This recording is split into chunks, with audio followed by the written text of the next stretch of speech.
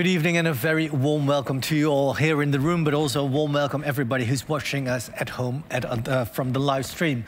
My name is Jürgen Tronnefong and I'm the moderator tonight. And tonight we will be discussing, in these times of heated debates about identity politics, the book that was written by our guest, Kenan Malik. A warm welcome to Kenan. Thank you so much for being here. It's very good being back. We had you a while ago, pre-COVID, and like in the meanwhile, you haven't been here, right? No. We're going to talk about your book, because your book, Not So Black and White, A History of Race, from white supremacy to identity politics. And your book provides an analysis of the concept of race. What is that? And the question is, can we strive for anti-racist politics based on solidarity and influenced by the notion of class? And today, we're not going to only talk, you're going to have a lecture, well, which introduces us to your book.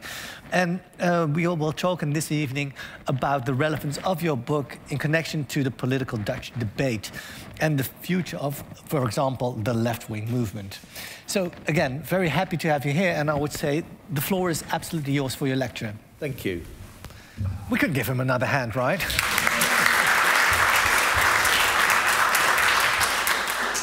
Thank you. It is a real pleasure to be back here. This will be about 4 or 5 years since I was last here, so it's my thanks to Balie and all who've organised it, and my thanks to you as well. I want to begin with a quote from Frantz Fanon. The Negro is not any more than the white man. That's from his 1952 book, Black Skins, White Masks. And he was making an argument about the illusory character of racial categorization. And yet, more than 70 years after he wrote those words, they still feel unsettling. The Negro is not any more than the white man. As if they're a challenge, not just to racialization, but to our identity, our very being. And that they should feel so unsettling exposes, I think, the deeply conflicted relationship we still possess with race. We live in an age in which, in most societies, there is a moral abhorrence of racism, albeit that in most, bigotry and discrimination still disfigures the lives of many. We also live in an age which is saturated with identitarian thinking, with the placing of people into racial and ethnic boxes. And the more we despise racial thinking, the more we seem to cling to it. And that's the paradox I want to address tonight. And to do so, I want to retell the history, both of the idea of race and of the struggles to confront racism and to transcend racial categorization, and how those two histories intersect. For it is in the intersection of those two histories that I think we begin to understand how we've got to where we are and the nature of contemporary politics. I want to begin with the idea that race is a modern concept. That's not to say prejudices or the categorization of human groups were not deeply rooted in the pre-modern world. On the contrary, they were integral to the pre-modern consciousness. But paradoxically, that's why such prejudices were a long way from racial ideas in the modern sense. Only in a world in which the principles of social equality and a common humanity have become accepted can ideas of racial inequality and difference acquire real meaning. And that was the world that slowly was coming into being in 18th century Europe, particularly through the Enlightenment. Now, there's perhaps no period of history that's been more debated and contested than the Enlightenment. For some, it's the foundation of modern ideas of liberty and equality. For others, the source of racism and bigotry. It was not, however, a singular blob with a single set of views and ideals. The Enlightenment was cut through with conflicts and contradictions. It was an age in which ideas about equality and a common humanity became widely accepted. It was also an age of slavery and colonialism. Many Enlightenment philosophers combined a defense of liberty and equality with racist attitudes and even an acceptance of slavery. And what we see here are the beginnings of a contradiction that would shape the modern world. A contradiction between an abstract belief in equality and the reality of a deeply unequal world. And race came to be a way of making sense of that contradiction. Emerging capitalist societies had destroyed many old divisions, but had created new ruptures, not simply between Europeans and non-European peoples, but also fault lines of class and rank within European societies themselves. Divisions that seemed as permanent as those of the old. These divisions would have seemed unremarkable in the pre-modern world. But in societies that define themselves now by their attachment to equality and liberty, these inequalities and injustices posed fundamental problems. Race became a means to bridge that contradiction by insisting that certain peoples were by nature unequal and therefore not deserving of liberty and equality. There's a common assumption that racism emerges when members of one race begin discriminating against members of another, that racism is what develops when races collide. Well, I want to turn that argument on its head. Race did not give birth to racism. Racism gave birth to race. The ancestors of today's African Americans were not enslaved because they were black. They became classified as a distinct and inferior race as a means of justifying their enslavement. And at the same time, mainstream Enlightenment thinkers were, such as Locke or Hume or Voltaire, who married a belief in equality and universality with support for racism and colonialism. At the same time that they were making those arguments, they were also challenged by more radical, lesser-known figures, Diderot, D'Holbach, Spinoza, and so on, who were intransigently opposed to racism, slavery, colonialism. A good example in the 19th century of the different responses of liberals and radicals to the questions of race and colonialism came with the so-called Indian Mutiny of 1857, which was in fact an early nationalist insurrection in India. John Stuart Mill, the lodestone of Victorian liberalism, the key figure in the liberal tradition, was also a supporter of colonialism. He worked for the East India Company, which at that time governed India. After the Indian Mutiny, he wrote a long memorandum for Parliament, for the British Parliament, defending British rule by listing the advances he believed that it had brought to India. Working-class radicals were very unimpressed. A series of editorials in the People's Paper, which was the voice of the radical Chartist movement in England, insisted that the struggle in India was no different to the struggles for freedoms by European peoples. Many Britons, it pointed out, had supported Poles in their struggle against Russia, and Hungarians in their conflict with Austria. They should equally, it insisted, support the struggles of Indians against Britain. For liberal imperialists, liberal universalists, the so-called backwardness of non-European peoples validated colonialism. For radicals, liberty and equality were not the prerogative of, the privilege of the civilized few, but the prerogative of all. And a century and a half later, we're still having those similar debates.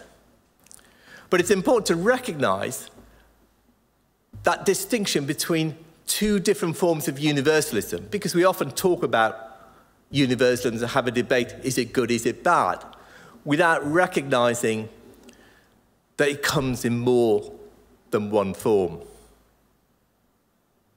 The political success of the liberal tradition ensured that racial views became dominant in the 19th century. The concept of the racial type was of a group of people linked by a set of fundamental characteristics and differing from other races by virtue of those attributes, not just mental and physical traits, but also social needs, aspirations, and value. One's being, one's identity, determined one's moral and social place in the world. And here, long before the phrase was coined, was the first politics of identity. We think of politics of identity as something modern, something contemporary, something left-wing. What I'm suggesting is that it's old. It emerged in the late 18th, early 19th centuries, and it emerged out of the reactionary right. And today also we think about race in terms of skin colour or continent of origin, black, white, Asian, and so on. But in the 19th century, the concept of race was very different. Race was an issue not simply of skin colour, but primarily of social differences. And it may be difficult to comprehend now, but for 19th century thinkers, the working class was as racially distinct, as anthropologically distinct from the middle class as blacks are from whites in the minds of many today. Sociologists developed the argument that class divisions were really race divisions. Lester Ward, who was the first president of the American Sociological Association, a key figure in the development of sociology in America, he argued, for instance, that the genesis of society has been through the struggle of races. And he believed that the conquering race looks down with contempt upon the conquered race and compels it to serve it in various ways. And that, for Ward, was the origins of social class. Not just the working class, but many populations now seen as white were certainly not viewed that in the 19th century. The Irish, Jews, Slavs, Southern Europeans were all seen as distinct races and often as non-white. Race in the contemporary sense, and whiteness as we understand it, emerges only in the early decades of the 20th century, propelled by two major developments: the coming of democracy and a new imperialism, exemplified by the scramble for Africa. As Western nations became more democratic with the eventual extension of suffrage to the whole adult population, so the racial view of the working class, which had dominated 19th century elite consciousness, slowly faded from public view. It didn't disappear. It was more dinner table talk than public speeches. The widening of suffrage coincided with the expansion of imperialist rule in a frenzy of land grabbing by European nations, and America too, from Africa to the Pacific. In the coincidence of democracy and imperialism, racial thinking evolved from being an elite ideology to becoming part of popular culture. It also evolved because the language of race became refocused most exclusively on skin color. Whiteness was extended to all classes and most Europeans. That we still view race in this fashion today should not blind us to the fact that it has not always been so, and that our perceptions of race is a product of social negotiation and conflict, and that 19th century notions of race very different from our contemporary notions of what a race and what racial differences are. If much of the history of race has been forgotten, so too has much of the history of the challenge to racism and to racial categories. Until relatively recently, radicals challenging inequality and oppression did so in the name not of particular identities, but of the universalism that fueled the great radical movements that have shaped the modern world, from anti-colonial struggles to the movements for women's suffrage to battles for gay rights. That universalism was perhaps best expressed in the Haitian Revolution of 1791, which revealed both the necessity for and the shortcomings of the Enlightenment. It was one of the three major revolutions of the 18th century, but one which, when compared to the place that the American and French revolutions occupy in our culture, is barely remembered today. Yet it was through the Haitian Revolution, in which the slaves of the French colony of Saint-Domingue dismantled their chains and declared an independent nation eventually, that the emancipatory logic of universalism was for the first time seen through to its revolutionary conclusions. The French revolutionaries who overthrew the old regime in 1789 in the name of the rights of man did not refused to apply those rights to their colonies. Slavery was maintained, as was colonial rule.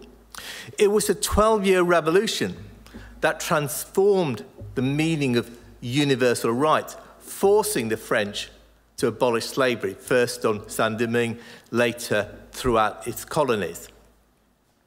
The insurrectionists, in that sense, compelled French revolutionaries to take seriously their own revolutionary ideals. In the debate over the Enlightenment, supporters and critics both present it as a peculiarly European phenomenon. For one, a demonstration of the greatness of Europe. For the other, a reminder that its ideals are tainted by racism and colonialism. Both, it seems to me, miss the importance of the non-European world in shaping many of the ideals we associate now with the Enlightenment. It was through the struggles of those denied equality and liberty by the elites in Europe and America that ideas of universalism were invested with meaning. Early historians of the Haitian Revolution, most notably C.L.R. James in his groundbreaking work, The Black Jacobins, placed much emphasis on the French Revolution and the Declaration of the Rights of Man in shaping the attitudes of slave insurgents. More recent accounts have downplayed that revolutionary ideology, stressing instead factors such as religion and the African cultures from which the slaves have been snatched. The shift reflects in part the accumulation of new research. It also reflects the changing relationship of radicals to the Enlightenment.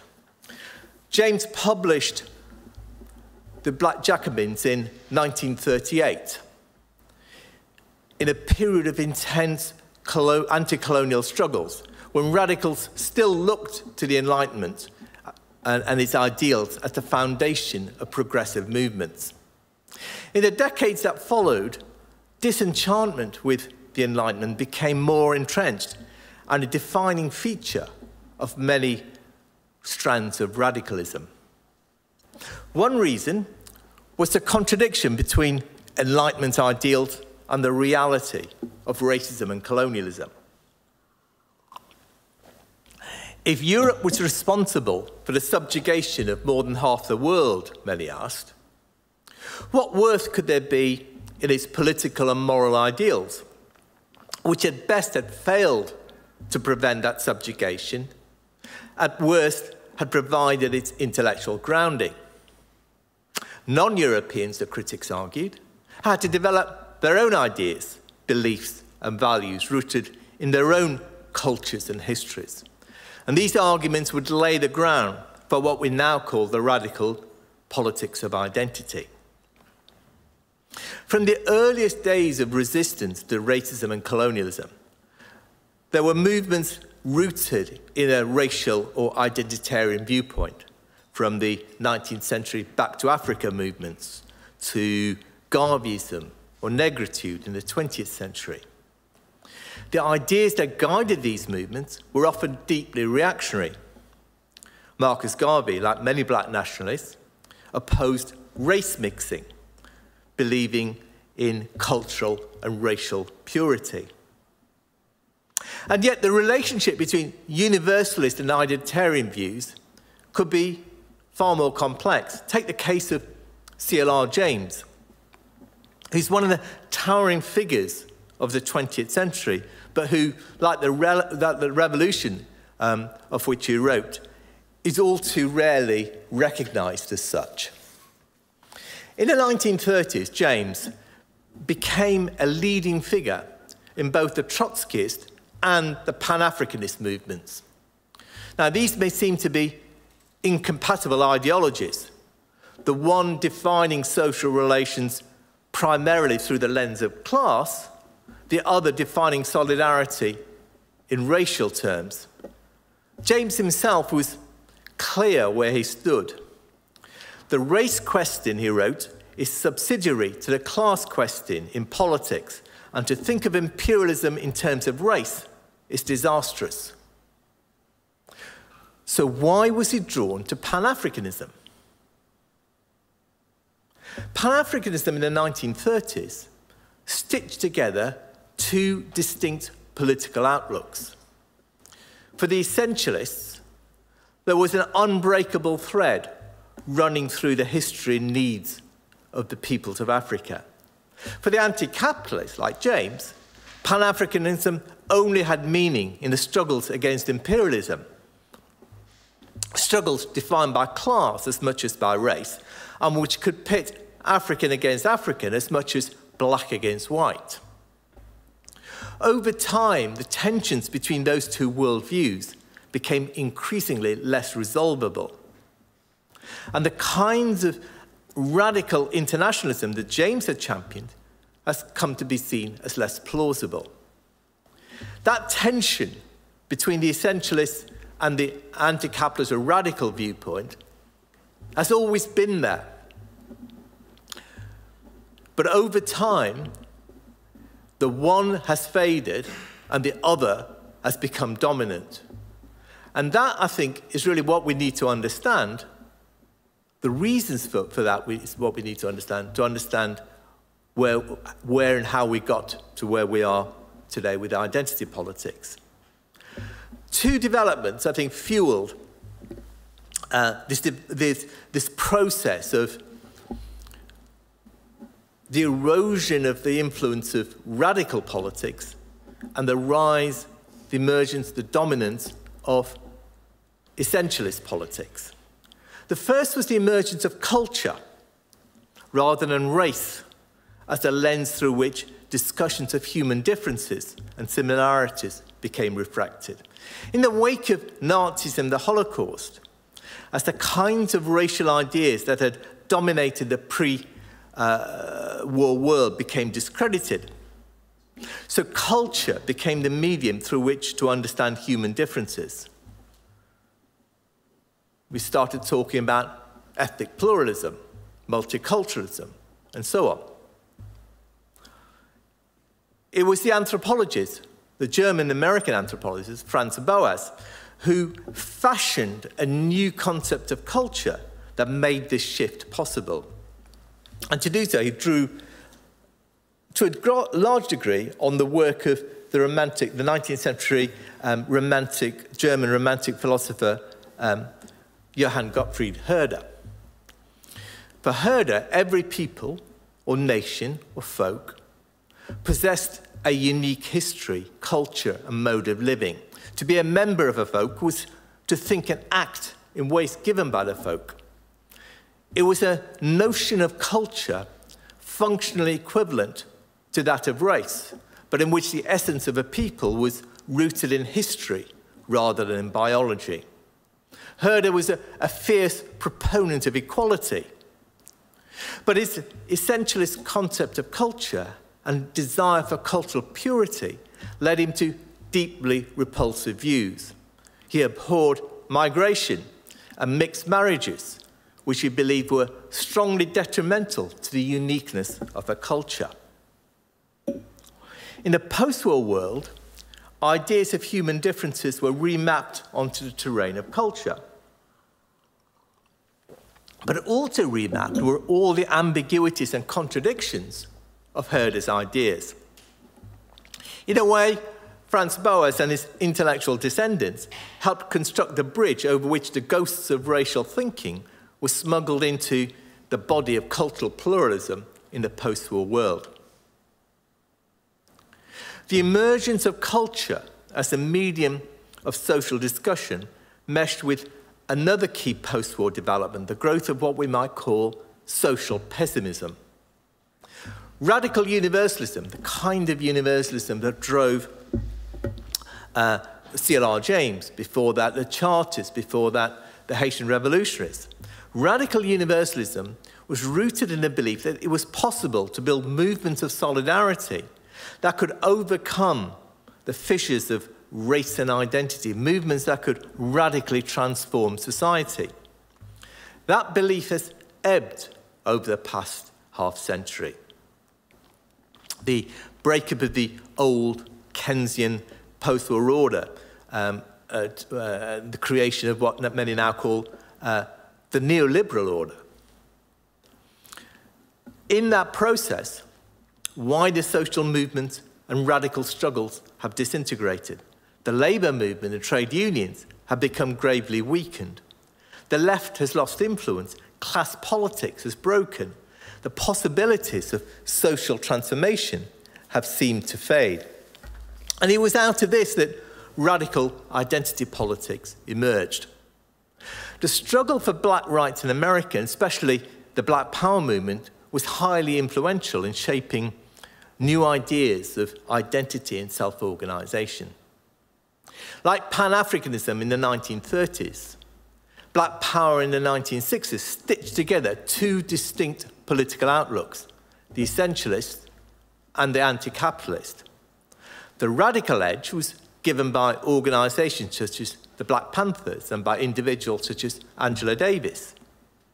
The dilemma with which they wrestled was that even though they rooted their worldview in the form of class politics, they also felt that racism ran so deep in American society that the possibilities of black and white solidarity were illusory. And that dilemma only enhanced the other side of 60s Black Power, and the one that is less recognized, it's conservatism. This was expressed in particular through two themes. The first was a view of black people as a self-contained group with its own culture, values, and ways of living. In Africa, they speak of negritude, wrote Julius Lester, who was a leading figure, first in the civil rights and then in the Black Power movements. It is a recognition of all those things that are uniquely ours and which separate us from the white man. According to Lester, the uniqueness of black culture was its emphasis on the non-verbal. It is the experience that counts, not what is said. And it's an argument that you can find, it's a belief you can find in much of the writings of black power activists in the 1960s. Such claims drew not only on Herderian arguments about culture, but often embrace racist tropes about African Americans as non-verbal.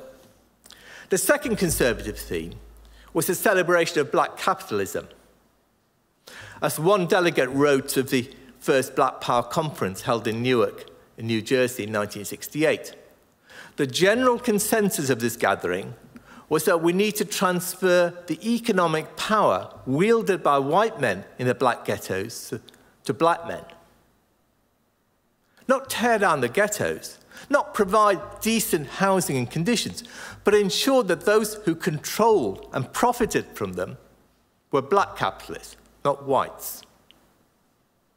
Between the 1930s and the 1960s, anti-capitalism had become weaker and essentialism stronger, a shift that became far more pronounced over the next half-century. As hopes for social change have eroded, many have been led to cling ever more fiercely to their own identities as political markers. And the more that one hunkers down in one's own box, the more that box becomes the only way through which to perceive the world, the more that one's race or identity looms ever larger in one's consciousness. As the political philosopher Wendy Brown has put it, what we have come to call identity politics is partly dependent on the demise of the critique of capitalism. A tension between the essentialists and the anti-capitalists, or rather the usurpation by essentialists of the space left behind by the erosion of radicalism, can be seen in Black Lives Matter, the most resonant movement challenging racism since the days of Black Power.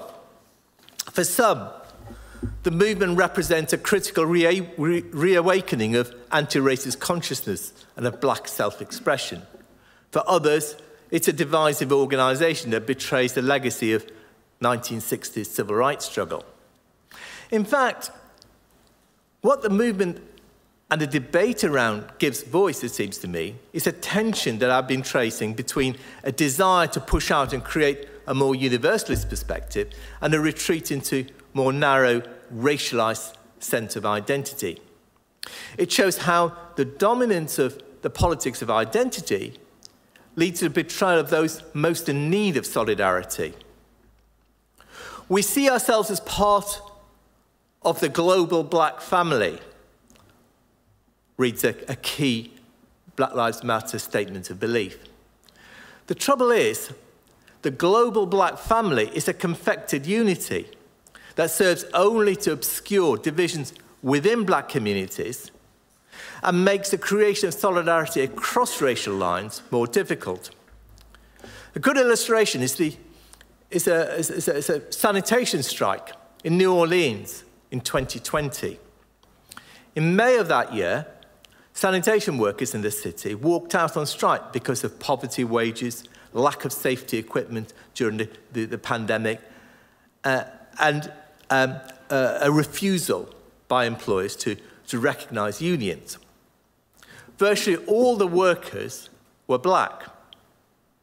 So were the employers. New Orleans had outsourced sanitation to a black-owned company as part of the city's anti-racist drive. But Black Lives Matter meant something very different, depending on which side of the picket line you stood, which side of the class divide you stood. As one black trade union leader put it, black exploitation does not end because the company is black. The sanitation workers came out on strike 3 weeks before George Floyd was murdered in Minneapolis, the murder that energized a global movement behind the banner of Black Lives Matter. They remained on strike throughout the summer during a swathe of protest that swept both America and the world and brought racism to the forefront of global consciousness. Yet, despite that year being the year of Black Lives Matter, the sanitation workers were forced back to work by September, having won virtually none of their demands. The black employers won. The black workers lost. It's a reminder that to assume that there exists a common set of interests or an identity that binds together black people is to reinforce the power of the black elites and to diminish the voices of black workers. It is to conflate the necessity of challenging racism with the building of racial solidarity.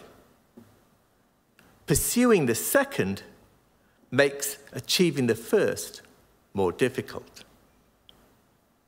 The problem of seeing everything through the lens of racial identity is visible even in the issue that gave rise to Black Lives Matter, the disproportionate killings of African Americans by US police. Black Americans are at least twice as likely to be killed by police as whites. Paradoxically, though, that disparity should not be seen simply in racial terms. Police violence is unsurprisingly correlated with poverty. The poorer a neighborhood, the greater the risk of an individual being killed by police. More than half of those killed by the police in America are white. Someone poor and white is more likely to be killed by the police or face imprisonment than wealthy African Americans. Now, because of racism, African Americans are disproportionately poor and working class. But that is not an argument to erase the fact that having a white skin does not necessarily provide immunity against police killings, whereas being wealthy may do so even if black. The issue is not simply racism, but the militarized policing of working class areas, both black and white. Similarly, with another explosive issue in America, that of mass incarceration. America locks up more of its citizens than any other nation, and African Americans have, again, disproportionately borne the brunt of that brutality, being 5 times as likely to be imprisoned as white Americans. And many view mass incarcerations as the new Jim Crow, most notably Michelle Alexander, who adopted that phrase for a title of a book, a highly influential book. And yet, the issue, again, is more complex. At any given level, at any given income level, there is little difference in the incarceration rates of whites and blacks. But there is a huge difference between the incarceration rates at different income levels. The poorer you are, again, something that nobody should be surprised at, the poorer you are, the more likely you are to be imprisoned, whatever your race. One study in 2017 noted that a white high school dropout is about 15 times more likely to be imprisoned than a black college graduate. Again, this story is about class and the policing of the poor as much as it is about race. To suggest that is not to deny racism or to fall into the trap of class reductionism, as some suggest. It is simply not to wish away the complexities of the world and to wish away those complexities by creating confected unities around racial identities. Without facing up to those complexities, it becomes impossible to fashion a strategy whether to oppose racism or to defend working class interests. The other side of the breakdown of radical universalist tradition and the triumph of essentialist notions of identity is the embrace of white identity. It has become a means of rebranding racism in identitarian terms. The marginalization of the working class over the past half-century has been the product largely of economic, social, and political changes, the erosion of trade union power, the transformation of social democratic parties away from traditional working class constituencies, the growth of inequality, the atomization of society, and so on. But the very decline of the economic and political power of the working class has helped obscure the economic and political roots of social problems. And as culture has become the medium through which social issues are refracted, so many within the working class have also come to see their problems in cultural terms. They too have turned to the language of identity to express their discontent. Class has come to be seen not as a political, but as a cultural, even racial attribute. Hence the notion of the white working class, in which whiteness seems more important than class. And all this has opened the door to the identity movements of the far right, which link a reactionary politics of identity rooted in hostility to migrants and Muslims to economic and social policies that once were a staple of the left: support for the welfare state, defense of jobs, opposition to austerity, and so on. The result is a new kind of mass politics and the refashioning of the original reactionary politics of identity for a new age. And at the same time, many of the far-right tropes, such as the Great Replacement, a conspiracy theory about the elites replacing indigenous Europeans with immigrants, and call to resist the loss of the European homeland, have become common currency in mainstream conservative discussions. The irony is that many conservatives are fierce critics of identity politics, except when that identity happens to be white. The mainstreaming of identity politics has allowed conservatives to give racism a new legitimacy by normalizing white identity, while at the same time criticizing the very politics they are embracing. So let me sum up here.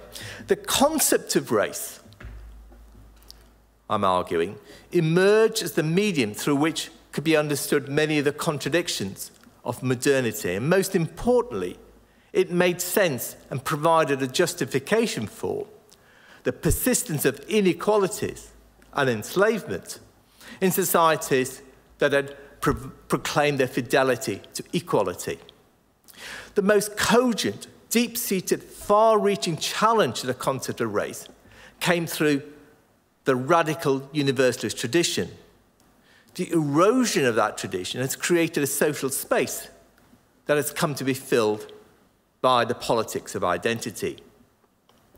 We often talk about the particular and the universal, but humans live neither in the particular or the universal. All humans define themselves through their many immediate rooted identities: a woman, an engineer, a Parisian, a Jew, an FC Barcelona fan, and so on, and in terms of more universal aspirations. Those aspirations are formed by the character of politics and of social engagement. Humanity manifests itself in concrete local forms, and these are the starting points of understanding the more abstract concepts of human universality. Equally, it is the more universal sense of being human that gives our local rooted identities context and meaning. What links the local and the global, the particular and the universal, is activity through which humans make and remake their world, through politics and art and social struggles. These allow us to transcend our immediate local identities and to reach out and discover more universal forms of our humanness, not as abstract beliefs, but as concrete expressions of empathy and solidarity. From the Haitian Revolution to the suffragette movement, from organizing rescue of migrants facing disaster at sea to campaigning for Uyghurs in China. Our engagement with the world allows us to move beyond our immediate concerns and to place those concerns in a more expansive, more universal context. The opposite is also true. When politics becomes frayed and social movements have disintegrated, the link between the local and the global, between the particular and the universal, becomes strained, even broken. And that's really what has happened over the past half-century. Race and identitarian politics are both ways of marginalizing the political, of insisting that right duties and obligations flow not from one's beliefs and actions, but from one's being. Whether that being is rooted in biology or history, it is a way of wrapping values and worth and ideals around particular identities. Let me finish with another quote from Frantz Fanon. "My black skin is not the wrapping of specific values. His solidarity," he wrote, "is not with those who shared his identity, but with all those who shared his ideals, and who would defend the rights and dignity of all people." Seems to me that to transcend race, to break the bounds, not just of race, but of identity politics more broadly, requires us to resurrect that sense of radical universalism, not just as an idea, but also as a social movement. Thank you.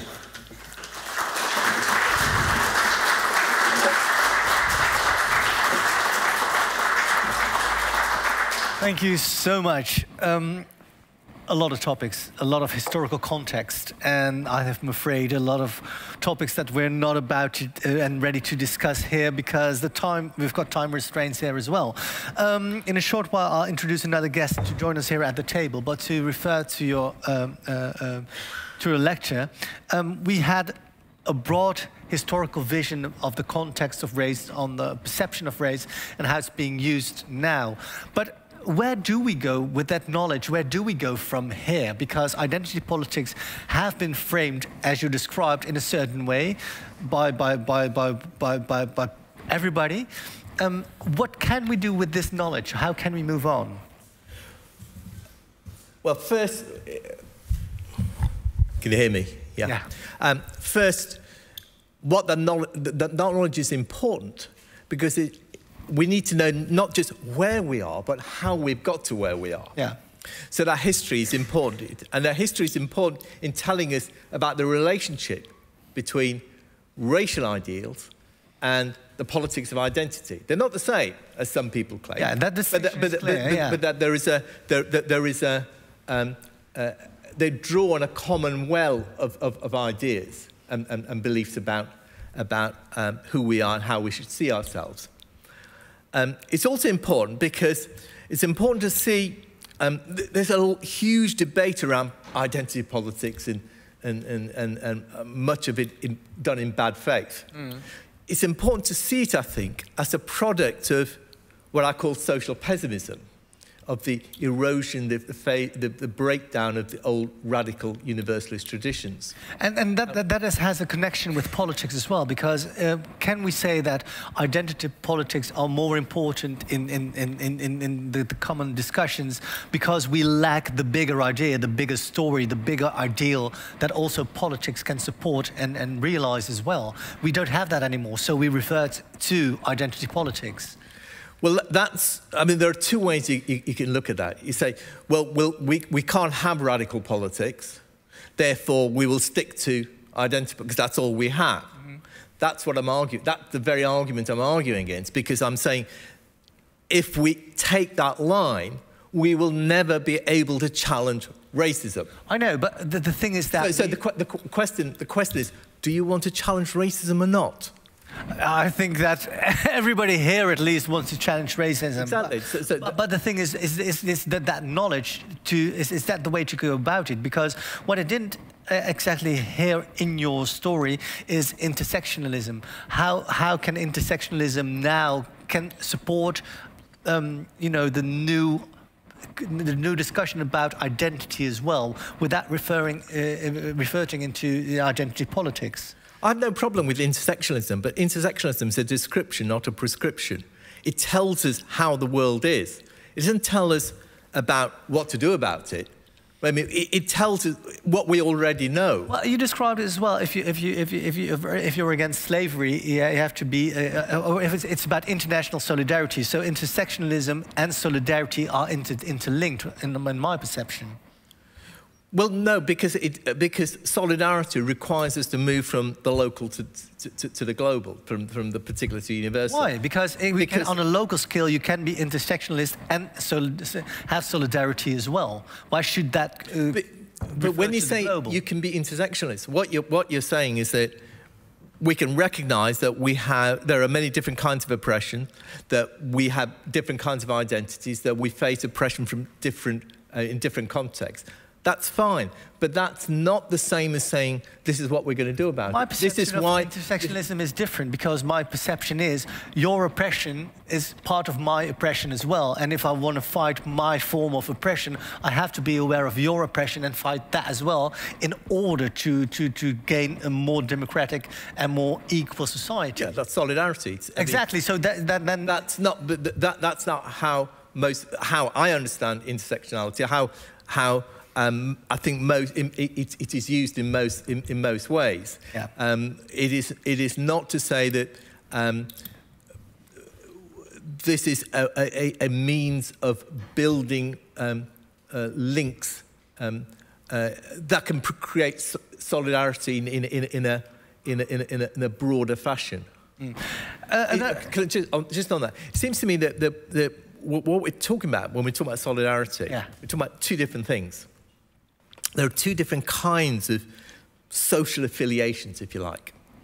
One which is what I might call the inward-looking, binding politics of identity, which says what defines who I am and who I should affiliate with, what my identity is, are kind of narrow questions of it can be race, gender, sex, sexuality, nation, because kind of right-wing arguments about the nation are as much identity politics as anything else, even though they pretend it isn't.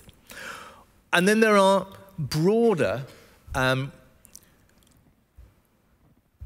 bridging politics of solidarity, which says what matters is not who you are, not your identity, but what you believe in. I've got two things about that, because I think my statement is all politics are identity politics, because you look for the common denominator in a group and then you form a party, and that party forms like an alliance with the population. And it's all based on identity politics, because that's the common denominator. What would your response be then? I would say that if you were to ask me, who would I want to represent me in Parliament, say, or in politics? Do I want someone who looks like me, is of my culture, is of my religion, is of my ethnicity? Up until now, that is how politics works here. Hold on. Or do I want someone with whom I have, whose views I agree, whose values I agree with, whose vision of the world I agree with, whatever their culture, ethnicity, identity, and so on. Then there's another statement I would like to pose, because I think if you look at Dutch politics, at the moment, exactly that is happening with the right populist parties, that you have people like Baudet, who you've met, that doesn't really represent the groups that are voting for him, but he is somebody they look up to without even knowing what actually the party program looks like. And that's a danger in itself, isn't it? That's the danger of identity politics, is what I've been driving at. Not necessarily, because I don't think that everybody who votes for Baudet, at least in the last elections, voted for him because of his identity or because he fits their identity politics. They voted for him because there was like one theme, like the anti-corona policy that he had. That is one theme that's interesting. But I think, wouldn't it be even more fair to have somebody that looks like yourself to be representing you within Parliament in that sense? I don't care what person representing me looks like. I do care what he or she says about what my problems are, what their problems are, what everyone's problems are, and how to go about challenging it. Yeah. My final question before I... can I just say, on that, there is an inordinate number, number of people who look like me in the British government. Can I say, I hate, absolutely despise what they stand for. And I would far rather that there was a cabinet without anybody looking like me, but who had my values, than a cabinet with a lot of people looking like me whose values are completely loathed. But why is it one or the other? Because there can be people that look like you that have your values as well, and wouldn't that be perfect too? That would be fine. But what I'm saying is so it's not either or. No, it's not either or, except for this, that whether or not they look like me is contingent. Whether or not they believe like me is what is essential to my relationship. I do understand, but can't you also understand or even acknowledge that if people look like me, you can expect to have the same experiences within society than somebody that doesn't? No. Well, for example, if I look I mean, all the people who look like me who sit in the British cabinet haven't had my experience. Okay, maybe in that case, but if I compare it to myself, I would love to represent somebody, if you talk about gender, I would love to represent women and how they experience in society, and I would love to be the spokesperson. But I know that my life as a man, as a cis male, is not comparable to what a woman in this society experiences. So I don't have the audacity to think that I could represent women because I don't share that same experience. I don't look like them, I don't have the same life experience. But what you represent, when you represent something politically, or people politically, you're not representing experience. Disagree with that. Experience. Hold on. Experience is important, but the experience doesn't lead you to a particular political viewpoint. So that there are people who have experience as things that you and I have, who have very different views about how... Absolutely. Yeah. And so, while experience may be important, what is crucial, I would far rather somebody represented me in Parliament who had never experienced racism, but who believed, as I do, about how to challenge racism, the need to challenge racism and how to do so, than somebody who has experienced racism and who is completely, with whom I disagree. Again, but that's again either or, because it would be perfect. It's a final question, because before I invite somebody else at the table as well, it's whether you have a seat at the table or somebody who represents you can also be very condescending, stating, I know what's good for you. I haven't never experienced it myself, but I do know what's good for you. And we have had in recent history numerous of examples of that, also in politics, and that doesn't mean that you're being represented in the right way when somebody has like this condescending manner of thinking how you feel. I fully agree with you. Thank you. And this wasn't. that doesn't challenge the point I was making about who want to represent me. I think that what you state, and I do agree with that as well, is that somebody who's knowledgeable, somebody who's informed, and somebody who can represent my case as well. And that's not only connected to by appearances or by ethnicity. I do agree with that. But again, I don't think it's either or. Let's pause for now. I'm not saying it's either or, by the way. No, very good, very good, very good. I'm saying one is contingent, the other is essential. What do you mean by one is contingent? What I mean is that if somebody believes the same as I do, it is contingent whether they look like me or don't look like me. Of course, yeah. What is not contingent, what is not negotiable, is what I believe in, and representing my views, my values, my ideals. Yeah. Thank you for now. Our next guest is Kiza Magendane, and I would like to invite you at the table. A warm welcome to you.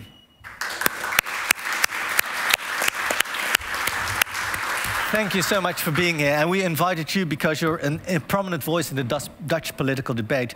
And we've asked you to react to the work of Kenan. And you're a writer, you're a political scientist, and you're an initiator of the progressive movement in the Netherlands, Progressief Café.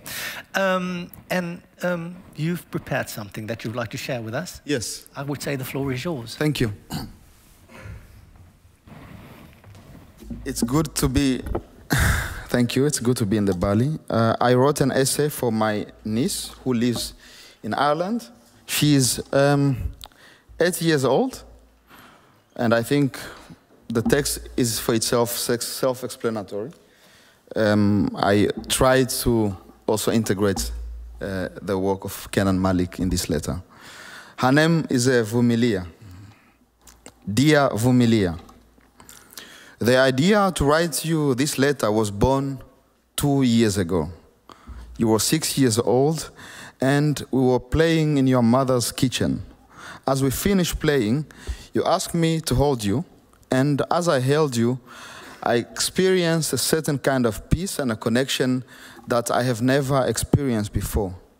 At that point in my life, I was writing a letter to my unborn child. In that letter, I wanted to give them advice on how to relate themselves to their second skin. That second skin, for me, is the racial identity prescribed by the society that we live in. And as I was holding you tight in my hands, I knew that I shouldn't be focusing on my imaginary child. Instead, I should write you a letter about how deep our connection is and invite you on a journey to transcend our prescribed racial identities. So here I am, addressing you these words. You should know, Vumilia, reflecting and writing about racial identity is the last thing I would have imagined doing when I was your age. Back in the Ruzizi Valley, in the eastern part of Zaire, I was more interested in metaphysical questions, wondering whether my existence and my experiences were real. What does existing even mean? Is there a higher force or a reason for existence? I asked these questions without ever finding sufficient answers. Years later, your mother and I became refugees. First, we traveled to a neighboring country, and then received asylum in the Netherlands. And due to a harsh reality of life, I was obliged to start thinking about racial issues. Confronted with dogmatic and essentialistic ideas about racial identities, I started wondering whether we can imagine and design a future in which we can transcend the so-called racial identities. To illustrate these dogmatic and essentialistic ideas about racial identities, please allow me to share the following remarkable stories with you. The first story takes place in 2015. You were 1 year old. In the summer of that year, I found myself in a heated radio debate in which a prominent conservative voice claimed that he wanted Europe to remain predominantly white. Why would you say something like that? I asked the conservative thinker during the music break. There is a reason why all Nobel Prize winners are white, the conservative thinker sneered. I was confused that a prominent intellectual in the Dutch public debate would dare to share such vulgar racist comments in the 21st century. Not knowing how to reply, I was overtaken by shame, a shame that until this day I'm not able to describe. The second story took place the same year. I invited prominent members of the Dutch Congolese community to have dinner at my place in Amsterdam. We consumed different Congolese dishes, including makayabu, pondu, and kwanga. It was a special occasion where we were able to celebrate life and share stories. And in the middle of the conversation, a female participant at the dinner said something that I will never forget. She told one of my friends, who was also a participant at the dinner, that he destroyed his blood by receiving children with a white woman. The friend was hurt. That comment continued haunting him until this day. Yet, he could not find immediate solace. No one among us dared to confront the lady, to tell her that her comment was actually racist. I am telling you these two stories so that you understand that dogmatic and essentialistic thinking about racial identities come in different forms. The white conservative intellectual believed that he needed to defend the white blood. The black anti-racist friend believed that she needed to protect the black blood. Despite that the fact that race is a social construct, we live in a world and on a continent where prescribed racial categories are canonized. This is a result of identity politics, according to Kenan Malik, who we have all heard. In his book, Not So Black and White, he demonstrates how both the current anti-racist movement and the alt-right, whatever I want to name them, nationalists, use the same racial language to legitimize constructed racial identities. Based on the two stories that I shared with you, Vumilia, it is clear that Malik is on the right track. The conservative thinker and the anti-racist friend were both captured by identity politics. While their arguments may differ, they both believe that prescribed racial differences between people should be protected. I want to warn you against and protect you from this racial thinking. In the week that I wrote this letter to you, a scientific study confirmed the idea that the first residents of the Netherlands had a black skin. This shouldn't, of course, be a surprise, given the fact that the first people to migrate to Europe were black, originating from the African continent. Due to the weaker UV light in the north, the African immigrants evolved to a lighter skin color as a result of evolutionary adaptation. I want you to remember that the whole idea that you can categorize people into specific races has no scientific foundation. That's why you should always be critical of people who claim that they want to protect their own race. And as Kenan Malik illustrates in his book, and I quote, intellectuals and elites began dividing the world into distinct races to explain and justify the different treatment of certain people. The ancestors of today African Americans were not enslaved because they were black. They were deemed to be racially distinct as black people to justify their enslavement. The same analysis can be applied to the colonization of the African continent. On the day that the Democratic Republic of the Congo gained its independence, on June 3, 1960, Emery Patrice Lumumba gave one of the most remarkable, iconic speeches in the political history. Addressing how the Belgian colonial regime used race to legitimize its brutality, Lumumba used the following words, and I quote, "We have experienced forced labor in exchange for pay that did not allow us to satisfy our hunger, to clothe ourselves, to have decent lodgings, or to bring up our children as dearly loved ones. Morning, noon, and night, we were subjected to jeers, insult, and blows because we were Negroes," end quote. I told you the story of Lumumba during the last Christmas holidays when you and your mother came to visit me. I thought it would be a good idea to introduce you to the African heroes because I know that you don't learn about them at school. When I told you the story of Nelson Mandela on the first day, I remember how happy you were. The story had a Hollywood plot in which he became victorious. On the second day, when I told you the story about Patrice Lumumba, something changed. I told you about the struggle to give Congolese people independence from their Belgian masters. I told you about his courageous speech. I told you about his ambitious political plans. But I also told you about how Lumumba was assassinated by the Belgian government and the CIA. And I remember how silent you became after listening to Lumumba's story. Eventually, you fell down. Why He just wanted to help his people. Why did they have to kill him? Were the only words that came out of your mouth. I mumbled something about greed and power, but I did not know how to console you. When I was telling you the story about Nelson Mandela and Patrice Lumumba, I used words such as white people and black people.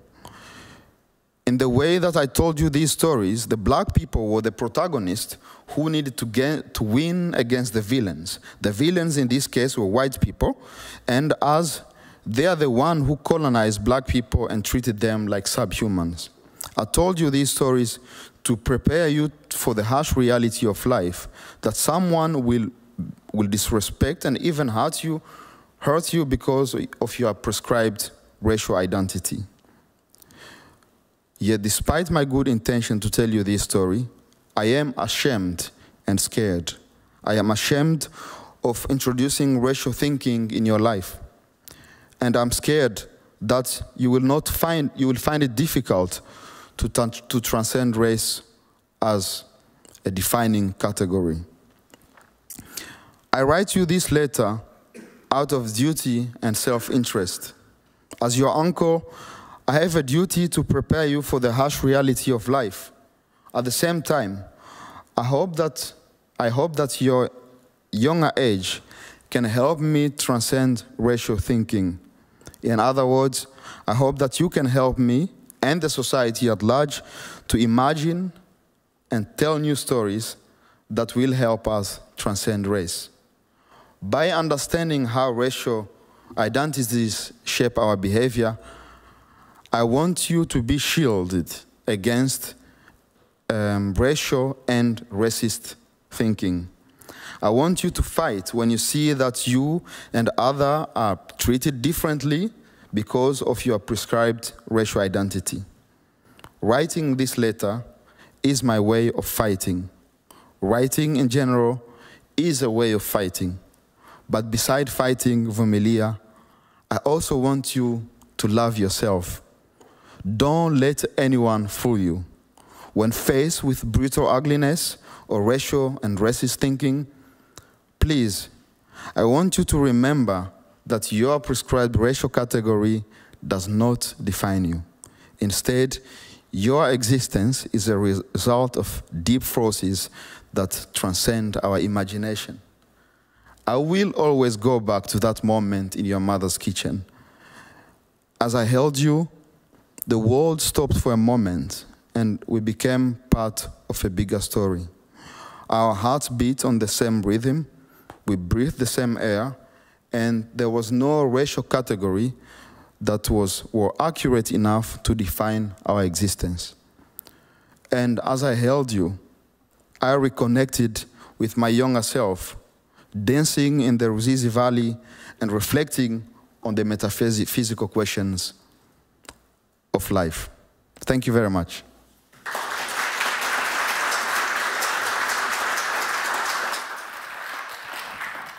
Thank you so much for sharing that story. And thank you. Quite an emotional story as well. Kenan, what's your reaction to the story? I thought it was a great letter. And I hope your niece takes from it what you'd like her to take from it, what you've given to us. And I agree with you, your sentiments about racial categorization and need to overcome it. I suppose what I would say only is this, that oh, and Lumumba is kind of one of my heroes. So I can imagine. I think we need to. I need to throw that in as well. That there is there are people who refer in the book who argue. Thomas Chatterton Williams, for instance, in the book, who argues that the way to overcome racial categorization is not to see yourself as belonging to a race. For me, that's a long story, by the way, because I grew up in a society where I saw myself as black, and other people saw me as black because black was a political category. Political blackness, you call that in the UK. Indeed, yeah. And like you said, race is a social construct as well. So, but one of the arguments that Thomas makes is that to overcome racial categorization, we reject the categorization into which we've been imposed. I think that's important, but I also think, and I've had this argument with him many times, is that it cannot be done at an individual level. That what we're talking about is a social movement. Yeah. And in particular, I don't think, so long as racism exists, we cannot get rid of racial categorization. In other words, in a sense, it's what I've been trying to say, that it's not racism that comes from race, it's race that comes from racism. So long as racism exists, such racial categorization will continue to exist. Can we overcome racism? Sorry? Are there means or ways to overcome racism? Oh, yeah. How? Because there are... racism is a set of social structures and beliefs. And that one challenges racism by building coalitions across races that pursues a particular struggle.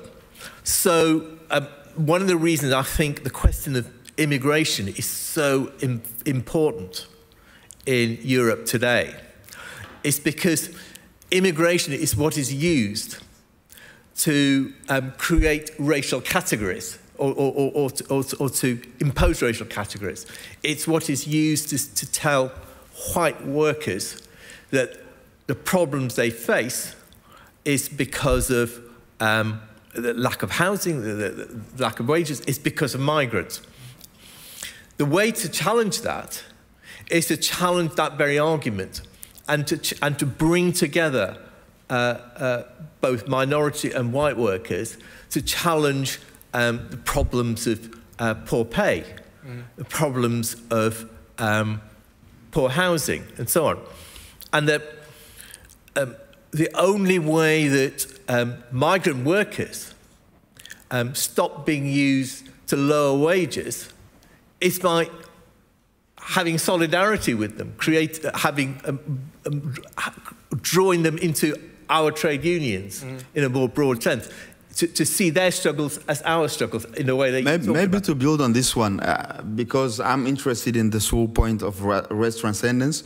So when I was invited to come to this program, I did not doubt for a moment, although as I write to my niece, like, why should I even be thinking about these kind of issues? There are other issues, but I think we understand that these things about race and class, they are all interconnected. But I wonder, when we work on that solidarity, you defined racism as structures and beliefs.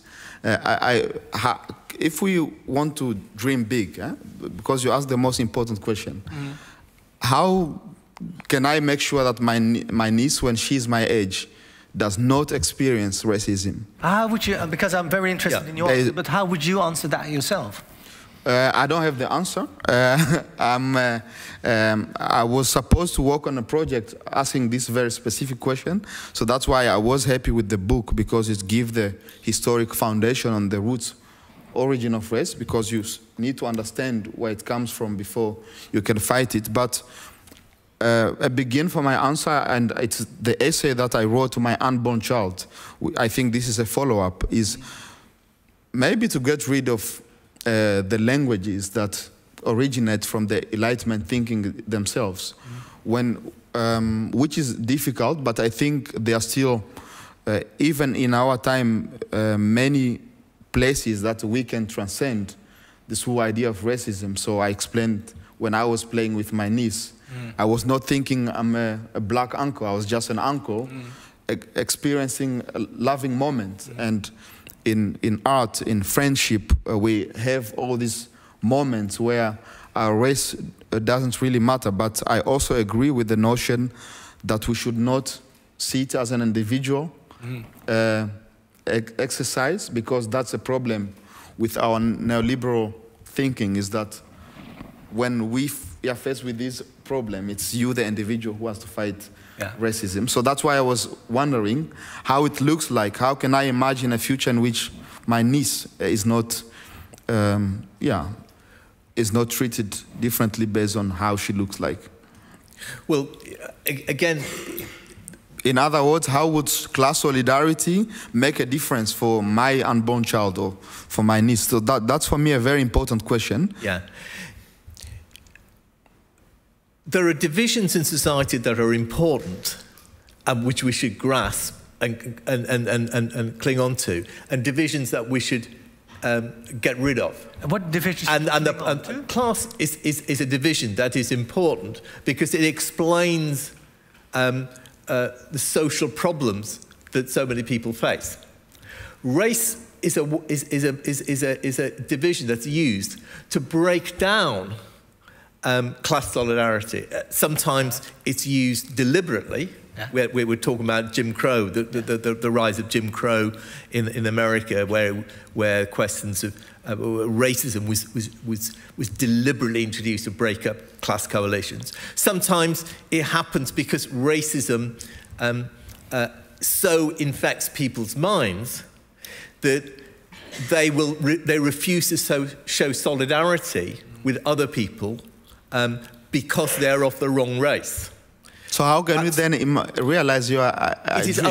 In a sense, it is in the process of struggles. In the process, you're fighting for to create a trade union in a workplace that's hostile. You are fighting to have the leaks fixed in the roof in a block of flats. As you fight those struggles, what you have to do is bring together people of what are seen as different races in a common struggle, which is essentially class-based. We say whether you're black or whether you're white, we face the same problems in relation to the authorities. And that even, sorry, go on. Now, one of the comments that I wrote is that experience does not really, you don't want to be represented by experience. So that's a point that I find is really interesting, because class is also based on experience. So maybe to build up on that, I'm a big believer of this radical universalism that you describe, and I really hope that it inspires us to really think beyond the current liberal order that we have. At the same time, I see a danger in this whole notion of solidarity. We just discussed the concept of political blackness. You can organize based on specific experiences, but that does not mean that within those specific groups you have, for instance, racist ideas or homophobic ideas or bigotry. So solidarity as a framework is very important, and I would personally speak of strategic essentialism, because I think that's... What do you mean by that? Now, I think Malik made a very critique of this essentialistic movement, but sometimes I feel that people organize themselves based on shared experiences. Like in the Netherlands, people say, we are allochthon, we face these experiences, but for this very specific moment, we have one goal. But it doesn't mean that within those groups you have differences. And you can have anti-black racism, for instance, within a class-based movement. So I think that's also the danger of solidarity, is that, it can hinder us to see the differences within the group. I would like, in a moment, I would like to open it up for the audience to if they have any questions. Was there anything you would like to finish off with, because you gave your answer only partially? Sure. Just on this thing about movements based on essentialism or essential characteristics or experiences. They're two different things. I think it's important. But most importantly, when one's fighting racism, say, one's not fighting to defend one's identity. to defend one's essential qualities. One's fighting against the fact that you are not treated as if you are part of a broader humanity. That's really what we're fighting. In other words, we're fighting against essentialism when we're fighting against racism. And that we're fighting against being treated in the way that you were talking about as an identity. Yeah, that's the politics of recognition. And that's why I do understand the criticism to identity politics, but to be fair, I think that sometimes people just want to fight for their dignity. That the fact that I am not accepted as I am oblige me to highlight this very specific part of my identity. So for some people, they are not even ready to think about class. It might be true or wrong, but it's based on the experience. That one specific part of their existence is highlighted. Or is it used as a reason to put you back? Or exactly. So, treat it as a second so then they are actually fighting for their recognition. So you have first to be recognized as a human being, as a citizen, before you can actually engage in a dialogue based on class. That's sometimes what I see happens within certain groups. But that I would say is different from what I'd call identity politics. Let me give my own experience. I was drawn into politics because of my experience of racism. Experience comes in. But it was politics that made me see beyond racism as the kind of be-all and end-all. That made me see that there was a broader world out there. That to fight racism required me more than simply to fight racism. And that it is that broader world, that it was a connection with that broader world that took me beyond my identity and my experience. But that confirms just the step that Kiza just now described, that you first have to be identified as a person and identified as an equal person in order to take the next step, in order to talk about class. Well, there's not so much even to talk about class. The point is that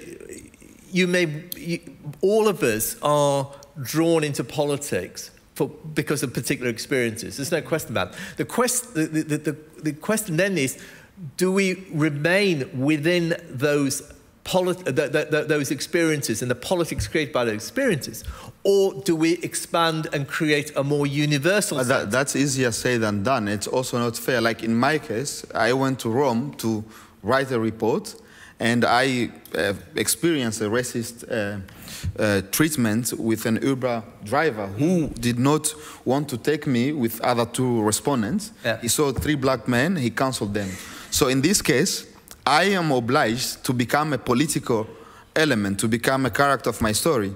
But my white friends in that particular experience, also journalists, they will not be obliged to become political.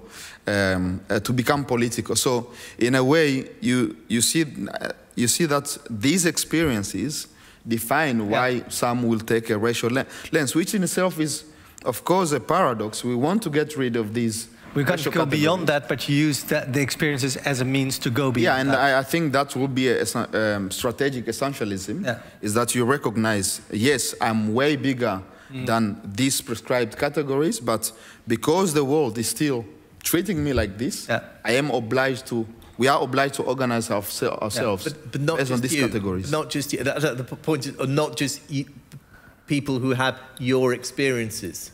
Just as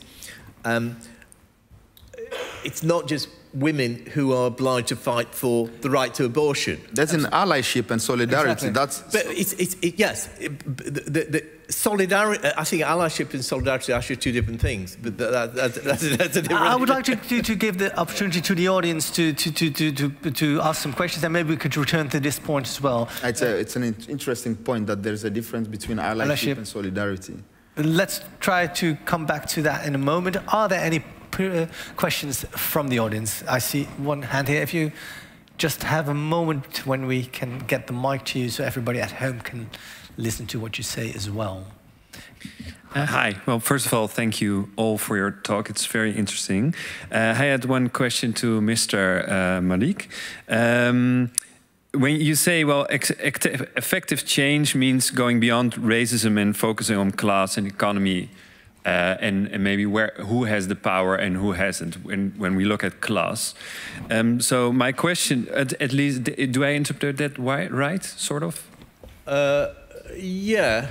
Okay, so my question is, and maybe I'm going to be corrected because this is the follow-up, are you essentially saying, stop Black Lives Matter, back to Occupy Wall Street? No, I'm not. Okay. I'm saying that if we want to fight racism, and fighting racism is crucially important, then we have to recognize that two things. Firstly, fighting racism can only be as part of a much broader struggle. And part of what we've been talking about are the reasons why those broader struggles have disappeared. And so we're left with fighting or clinging just to our identities and the struggles rooted around them. And the discussion we were having a lot earlier was, if that's only what you've got left, isn't it better than nothing? And my argument is no, because what that does is not only does it not fight racism, but it entrenches the viewpoints, the kinds of attitudes and social connections that makes it much harder to build those broader coalitions that are necessary to fight racism. So the debate isn't about should we fight racism, which I think was kind of underlined in your argument, but how should we fight racism? And part of the problem, as I was raising about, for example, the New Orleans sanitation workers strike, was that in viewing racism and the struggle against it in identitarian terms, those who are weakest, most vulnerable, are the ones who actually lose out. And those within minority communities who actually have the resources are the ones who win. I mean, it's one of those interesting things that we talk a lot about diversity now. And in many ways, we've retranslated equality as diversity. Where we used to talk about equality, now we talk about diversity. But diversity and equality are not synonymous. And we can have a diverse society that is deeply unequal, which is, you know, kind of society we're moving into.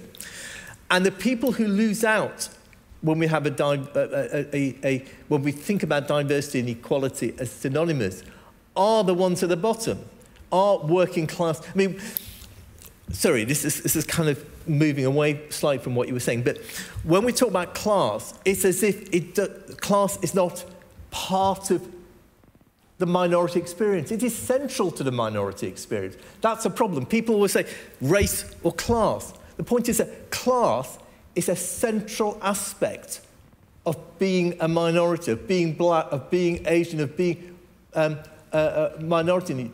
And it's because minorities are disproportionately working class and poor that class matters even more to minority communities than it does to white communities. But we think about the other way around. That we think about minorities as belonging to classless communities almost, and of class as something that largely. Do you agree with that? Because I don't know whether we make that distinction or that separation between class and race, because class and race are connected as well. I mean, it was an interesting, the book, on one hand, maybe it's also a question because I sense that you explain how rational thinking based on phenotypes originate from the Enlightenment. At the same time, you also demonstrate that that race was not always based on skin color. For me, it only highlights that it's quite arbitrary how we define race, but wouldn't necessarily buy the argument that the origin of race was not based on skin color, based on what you describe. But at the same time, it can be quite disappointing when you think, now I'm not from the low class, I'm upper class, and you are faced with racism. I think there's also an illusion there. That if you go beyond class, or if you are socially moving upwards. Especially as you described, race is about structures and beliefs. So obviously, we shouldn't only be focusing on a class struggle, but apparently also on belief systems, which is way difficult. That's why I'm a writer, and that's why I tell personal stories. And I think it's important that we don't only change our politics, but also our heart and mind. So those two things, but how do you change? Am I correct if you state, even if you go beyond class or are socially upward, racism, you still encounter racism in society? Yeah, so in addition to what Kenan Malik is talking about solidarity, I would build on the same argument and saying it's really about shared experiences. So in a way, we need to find what is our common enemy, what's our common goal, and based on that, we could be able to imagine a different kind of politics. But I don't buy the argument. We see that with Fukuyama in the Netherlands, Ewald Engele, there is a tendency to make a distinction between these categories, but in reality, that's why I like the idea of intersectionality. In reality, they are all part of the same story. Same thing. We're running out of time, I see. Is there another question from the audience? Something that we haven't touched upon? Yeah, that's 2 questions, and then we have to move on.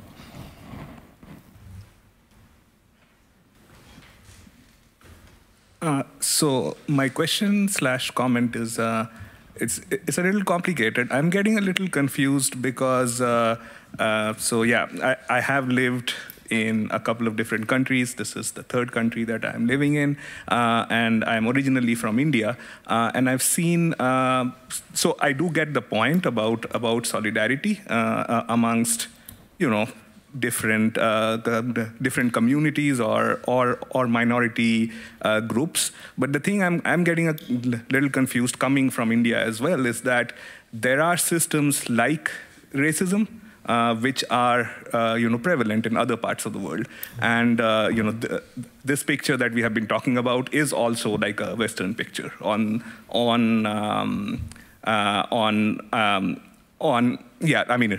racism is the word we are putting on it, but there are similar systems in the rest of the world. And what I'm getting confused is when we talk about class, we have seen in other parts of the world that that's often used as an argument against things like affirmative action or things to work on actually to provide benefits and help to people from marginalized communities. And that also kind of reflects in those sort of immigrant communities or in the West as well. So this is, I think, something you said when you were talking about diverse communities here in the Netherlands. I've seen that in the US as well, where there can be Asians and South Asians and Black people who might have the same experiences, but then there is maybe anti-Black sentiments amongst the Asians, or the other way around, or things like, or even in South Asian communities, anti sort of sentiments within sort of sub-communities in that. So I'm just, I'm getting a little confused to understand how generalizable are the ideas that we have been talking about. Just Okay. Entirely generalizable. You're entirely right that. Racism is not a European or American phenomenon. You just look at the treatment of Black Africans in Tunisia at the moment, Black African migrants. Or you looked, if you go back 30 years, the way that someone like Idi Amin or in Kenya treated Asians as, and so on. Racism in India, particularly with respect to Muslims, is really, really deep. So this is not a, I know we're talking because we can't expand the subject beyond, to kind of keep the subject within bounds in relation, about respect in relation to Europe and America, but this is a generalizable issue. On the question of class, I think it is. I think it's undeniable that we tend to think about minorities as belonging to communities. You know, we talk about the black community, the Asian community, the Muslim community, as if these are single communities with a single voice, single set of aspirations, single viewpoint upon the world, and so on. And the point really is that we tend to, there's become a view that if we talk about class, somehow we are removing or talking less about race and racism. I think the other way around, for the reasons I suggested, that class is absolutely central to, if you want to talk about experience, the experience of minorities, particularly in the West, because we are disproportionately working class and poor.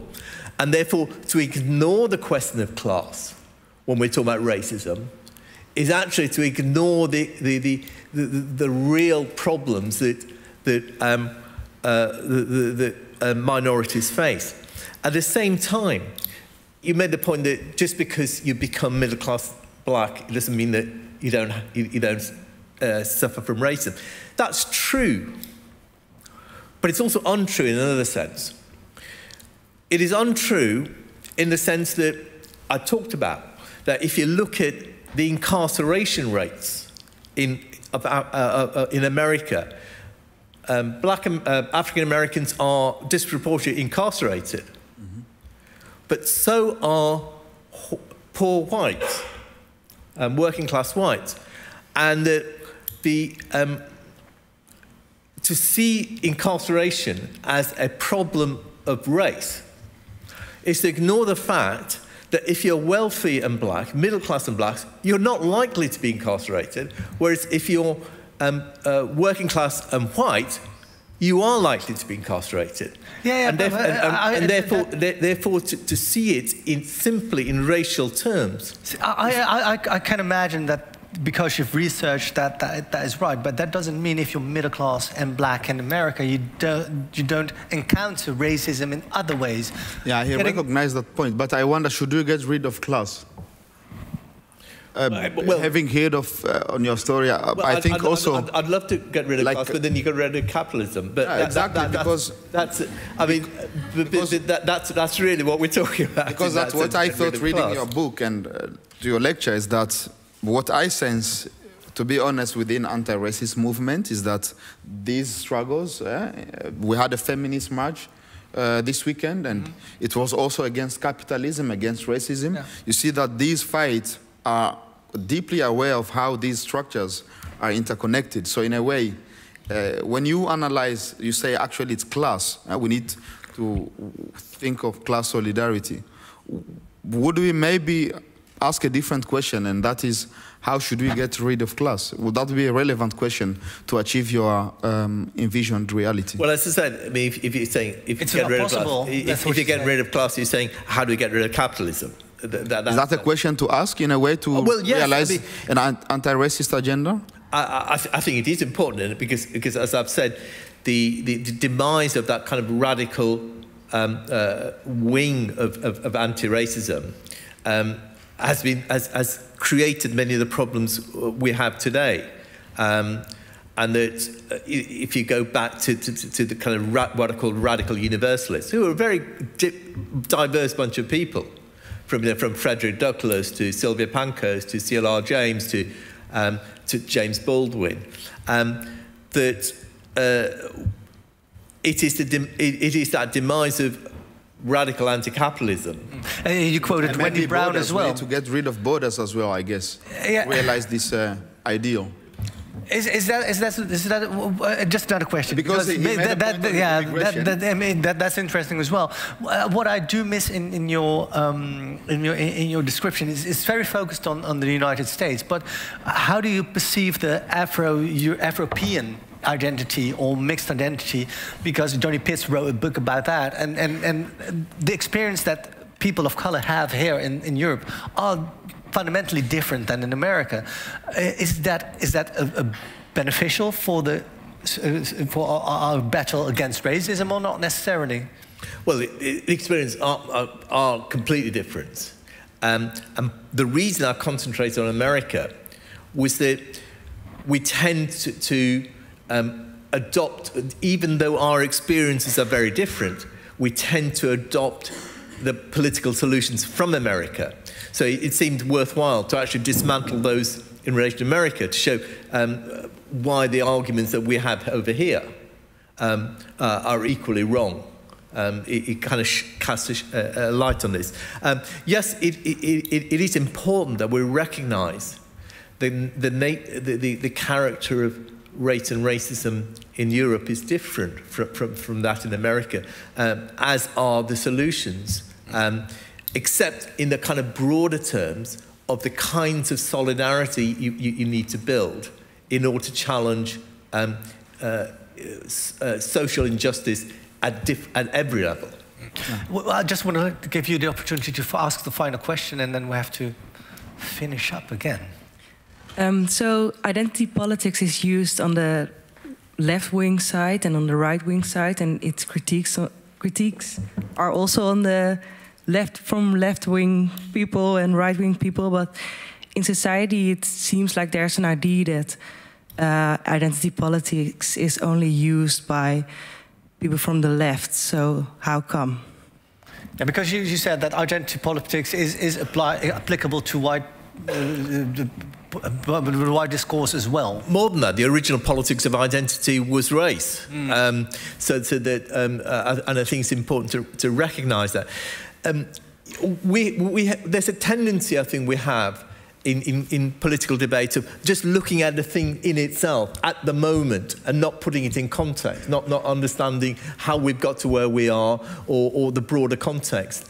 And one consequence of that is to see identity politics as a left-wing phenomenon and as a recent phenomenon, and not to see nationalism as a form of identity politics, not to see the fears about immigration as a form of identity politics. That they're kind of seeing something else. And part of what I'm trying to do is say they're not something else, they're central, and that is why we should be very wary about going down that same road, because both the roots and the current exploitation of identity is deeply reactionary. So that we should be careful ourselves in fighting that those reactionary politics, in adopting or appropriating those kinds of arguments. Right. Thank you so much. Final point that I promised to return to is the difference between solidarity and alliances. You wanted to refer to that as well, right? No, I thought it was an interesting point, but I think the book of Malik is really important in challenging us to really reimagine how that radical universalism can be regained, because we ended up with a corrupt form of liberalism in a way. So I think that's an important assignment. At the same time, for me, which is in line with my thinking is focusing on shared experiences. And that can be maybe through solidarity, but at the same time, you need allies, people who don't necessarily have similar experiences, but because you find yourself in spaces where they understand your reality, that's how you move forward. Yeah. And you mentioned that there's a difference. What is the difference between solidarity and alliances? I think the trouble with the notion of allyship, as we see it now, is that it kind of it accepts the different groups and says, let us ally together. Whereas for me, it's not saying you are black, you are white. Let whites be an ally of blacks in the struggle. we're saying this is a common struggle that we have. Solidarity is breaking down that barrier which says you are white, but nevertheless you can be an ally to me. Saying actually you are my comrade, and that's. But you don't have a same experience. So how can you become a comrade if you don't have the same experience? That's why we need allies. Everyone has different experiences. I mean, you don't have to have the experience of being of suffering from racism to be a comrade with me fighting racism. I think that's the problem. That it goes back to the discussion we're having about the importance of experience. Experience takes you a bit of the way there, but beyond that, you need to go well beyond experience to politics and to solidarity in a broader sense. Otherwise, we get stuck in our experiences and in our identities. Final words from you? Yeah, that's clear. I can only subscribe to the idea. And how we harmoniously we end this night. Like I said, there are many topics that we discussed, and even more topics that we didn't have any time for. I would like to thank you very, very much for your lecture and your explanation. I would like to thank you for your letter and for your stories as well. Thank you for visiting us here at Balie, and you at home for watching us. We'll hopefully continue this conversation further. Thank you for pushing me. That's the thing I love to do, to push you. But I hope to see you next time in another program, and let's keep the discussion, pushing the discussion forward. Thanks so much, and see you next time. Bye-bye.